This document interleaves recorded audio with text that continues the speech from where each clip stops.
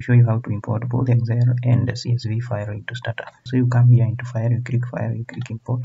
So to import Excel, you click Excel spreadsheet.